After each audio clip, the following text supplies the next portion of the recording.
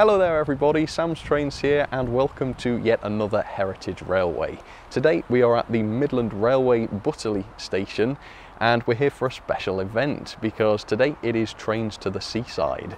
Now our tickets have only cost us £13.50 each today and we thought, wow, that's pretty good for a trip to the beach. So we came down very briskly.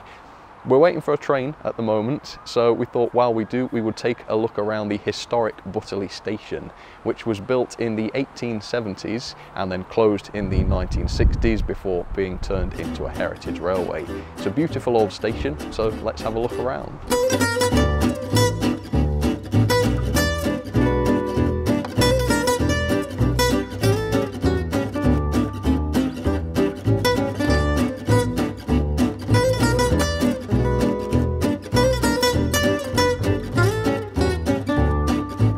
Since the rain started, it'd be rude not to go and look at the model railway.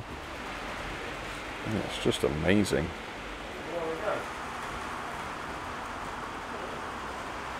We found some cows, so somebody's happy.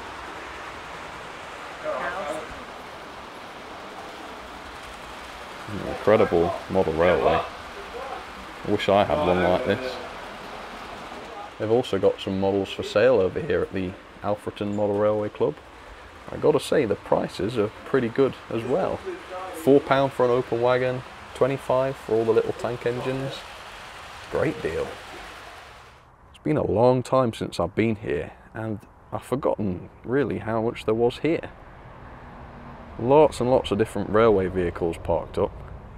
I'm always one for the unusual rail vehicles. And I can honestly say I've never seen one quite like this before. Look at the state of this. I feel like it's small enough that we could steal it. I thought you said that we could sit on it. I was like, okay. No, I think we could take it. Okay. Let's do it. Well, if you like pacers, and I know not very many people do, but there's certainly a lot of them here at the Butterley station. So, pacer fans in your thousands, this is where you should flock.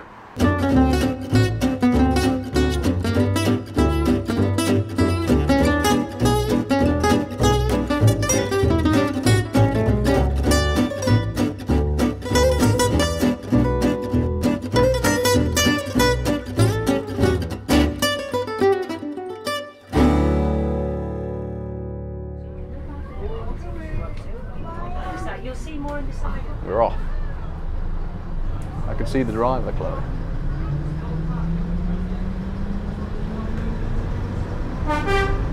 Oh, there's a beautiful lake coming up, which is very nice to pass over.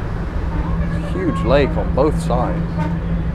Now, it's a short railway, isn't it? But you see some beautiful things along the way. It's not all just houses and things. It's very, very picturesque.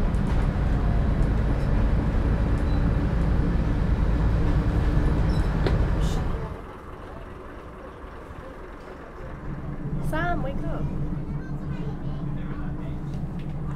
Yeah? We're at the beach. Chloe, we've been on the train for about 2 minutes. We're not at the beach yet. No, we are. We're at the beach. Come on, then.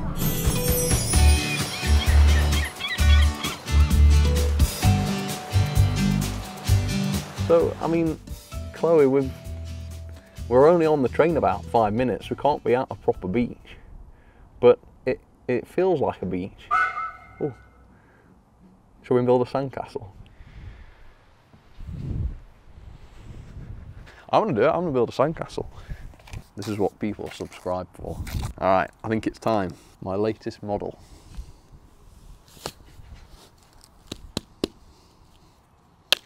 There's a skeleton here. Oh, I found a dinosaur. Sorry, stick to the program. All right, here we go. Well, look at those over there. They're perfect. And then this. Just destroy it. I'm not. Get rid of it.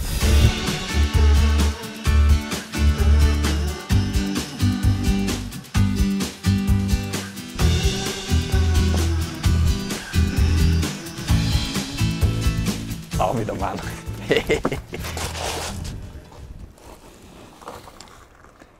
It feels a bit like a beach. I'm not tall enough for the man. What do you mean the man? I'm the man. Oh. Ugh. What? Yeah, I knew something felt wrong about that. I feel a prat, Chloe. Should we go and look at the trains? Well, there it goes. And we'll jump back on there later on.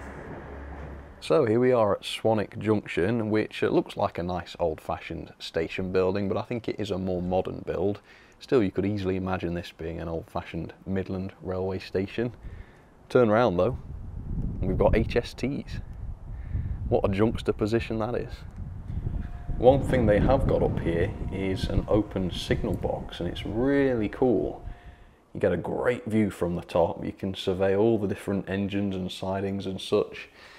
They got the lever rack and a lot of the original equipment in here as well. All free to look at, although you can't pull the levers. That's a shame, isn't it, Chloe? A big shame, I really wanted to. Yeah. Shall we do it anyway? It crashed some trains. Like Train Simulator all over again. Yeah, I know. What have they got a sink here for? Have you seen it? Yeah. I wonder if it's for when all the trains have crashed and they just want to wash their hands of the whole thing. See, that's one of those sinks that you use if you want to make your hands dirty rather than clean. Chloe's terrified of heights, and she's genuinely disturbed by this signal box. I looked down, that scared me. You looked down, she saw the 4-foot drop and thought, oh my God. We've just been offered a tour of the Golden Valley Light Railway shed, which is the Narrowgauge railway here, so let's go and have a look. So this display shows how the railway track evolved over the years. It's quite interesting. One of their narrow gauge locomotives, Joan, is here for an overhaul, and you can see all of her boiler tubes have been pulled out, I guess to be checked or replaced. I think over there that's her cab and a few other bits and pieces of the body, all in little pieces. They really have a huge variety of different vehicles in here from all over the country, and apparently even a few bits from other countries as well. And look, even a few familiar disembodied faces as well. And now we know what Richard Dealey did after he retired. So it's lunchtime. Nothing really to say. Cheese and onion roll. Good stuff. Now it's your turn.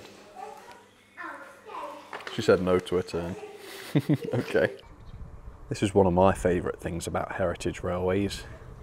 Yeah, the locos and trains that run, but also the ones that don't. Quite nice to see the old relics. Well, since I always seem to do this, let's find out whether, what is it, Peckett, do you reckon, has got sprung buffers. Alright, no sprung buffers, but I'm here for a more serious purpose as well, because I've been making a lot of models recently, and one big question is how big are the actual rivets on a steam loco, so I want to find out. There's probably a fair bit of variation, so I'm just going to have a look at quite a few of them. I feel like Hornby, bringing rulers to railways and stuff. I mean, theirs are a bit bigger than mine, but my little ruler will do. So now I can figure out the rivet size on my various models, and let's have a look at these bolt heads as well. About 2 centimetres. Well, that should help with my model making, yeah. They're big rivets. One of the bigger rivets I've ever seen, that. Quite impressed. Look how bulbous it is. Most impressive. To say this is one of the more embarrassing, silly things I've done at a railway is saying something. Right. Well, I got lots of information about rivets and bolts. That's not to say that's all there is here at the Midland Railway, but it's one of my biggest takeaways. I would kiss it, but it's dirty.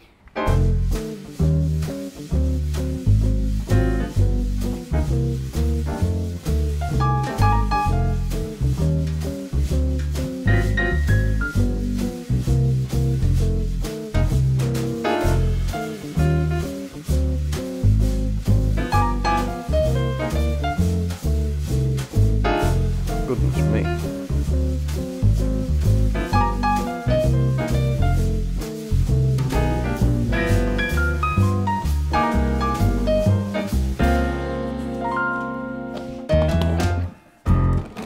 I rest my case. There's the little narrow gauge railway. We were almost a bit disappointed, weren't we, that there was going to be no steam today. But obviously that's not true. We'll have to have a go on that. Oh, So here it is. This is the Narrowgauge station. It's quite unusual, I suppose, to see narrow-gauge track right next to standard gauge. But yeah, this is it. But it is here. Another lovely little station as well. The train's coming, Chloe.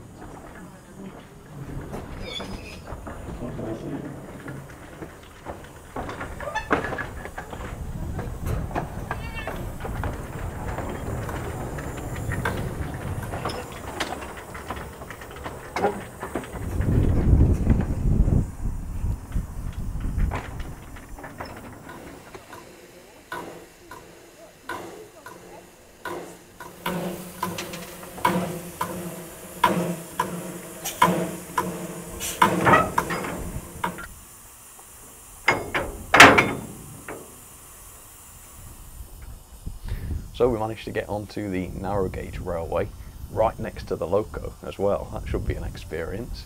So let's take a ride and let's see where we go. Hey Chloe. Yeah. You do realise we're sat right next to the loco, don't you? Yeah.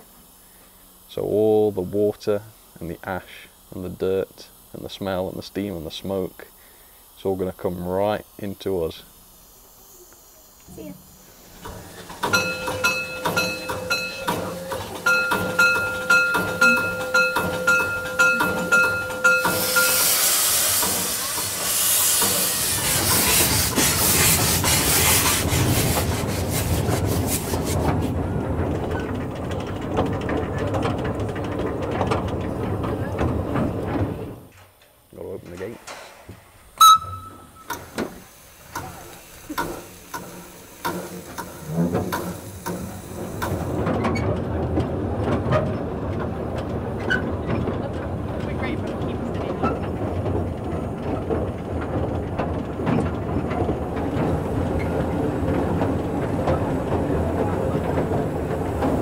Very, very unique train ride. Right here is the loco, and we're open in the air, no protection. Very, very unusual. Fun too.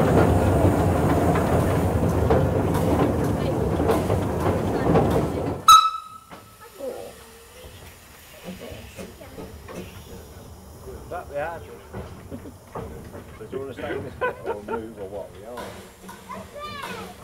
Sort of where the reservoir is.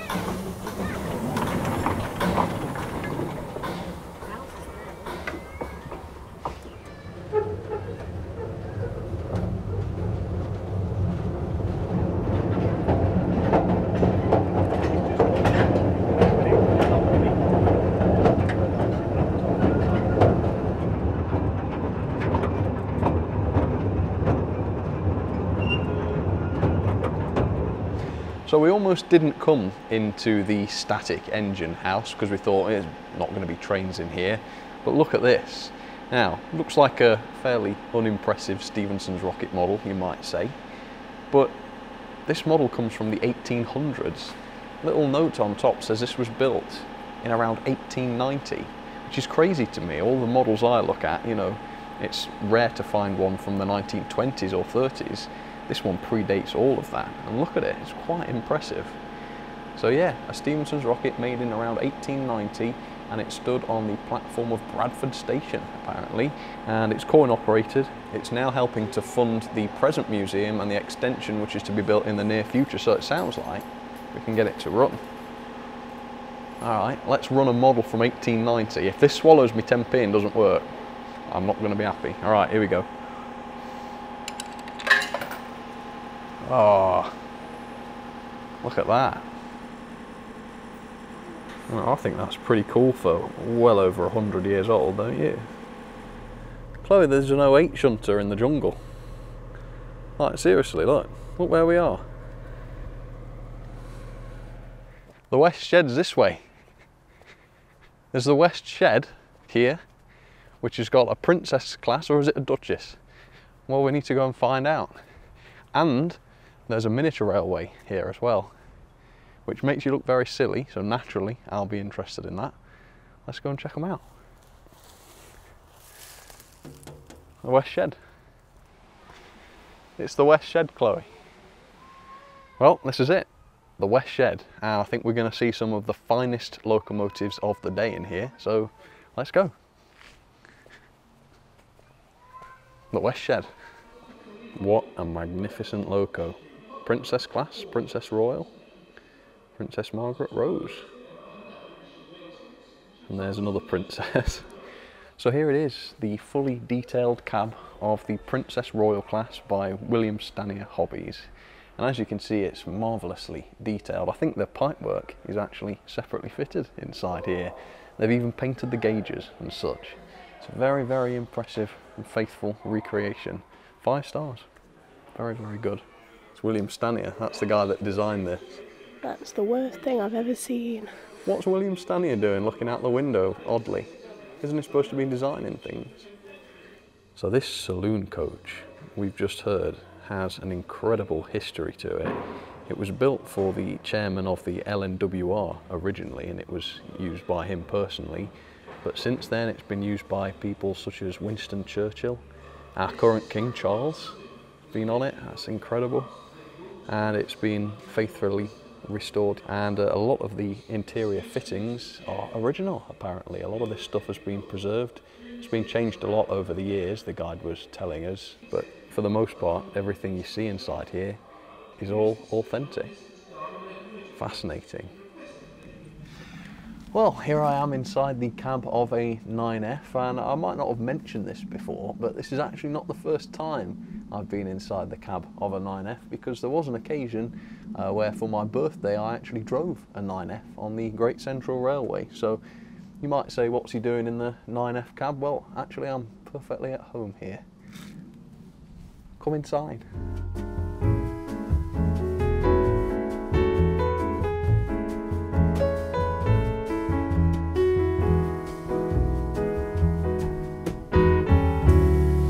Speaking of 9Fs, there's a miniature railway here as well, and I think the loco they've got running is also a 9F, so I think we'll have to have a go, Chloe. Here it comes. It's a 9F. That's awesome. I think there's a 1400 tank engine as well. That's a wonderful machine, isn't it? Certainly is, yeah. Yeah. Fair enough.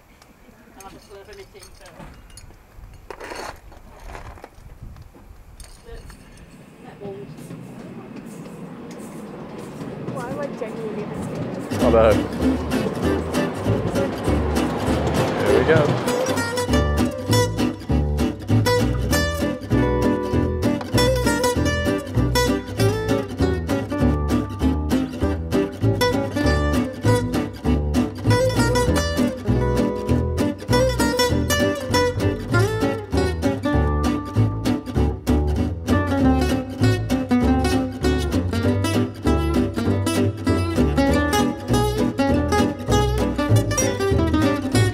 So that was our fantastic day at the Midland Railway Centre. What a fantastic railway this has been.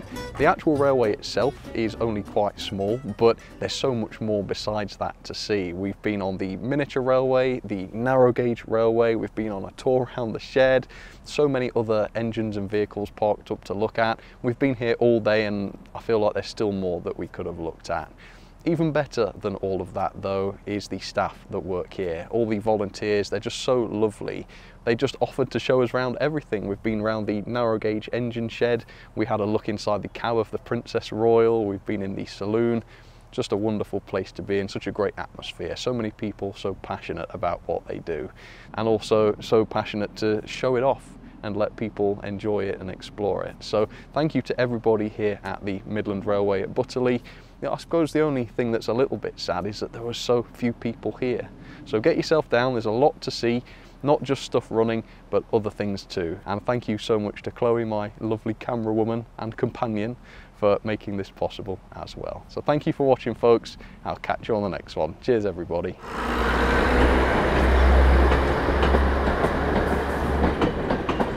There it goes, class 108.